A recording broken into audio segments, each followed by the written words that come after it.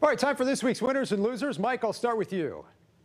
Well, my winner has to be Liz Cheney. She demonstrated outstanding courage and character in her speech this week. And my loser has to be Kevin McCarthy because he proved that Donald Trump can order the political execution of anybody in America from Mar-a-Lago. Laura? My winner are basically Hoosier kids because they can start getting vaccinated and they can get a sense of their normality and their lives back. My loser this week are the House Republicans for all of the reasons that we mentioned earlier. Abdul? My winners this week are everyone across the country who's graduating so far this year. They do a lot of virtual learning, lots of obstacles, lots of challenges. I teach part-time for UND and Ivy Tech. So very proud of those folks who graduated so far this year. My big loser, unfortunate city of Indianapolis.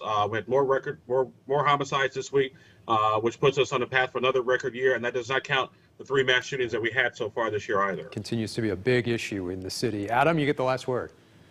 Only losers this week, Dan, and those are members of the Indiana GOP who continue to deny election results, or at least not be forthright about what really happened on January 6th, including Representative Jim Banks, Representative Victoria Spartz, and of course Attorney General Todd Rokita. All right, our thanks to the panel. Our thanks to you for joining us. Much more ahead on Fox News Sunday and Face the Nation on the situation developing in the Middle East this weekend. We'll see you again next Sunday in Focus.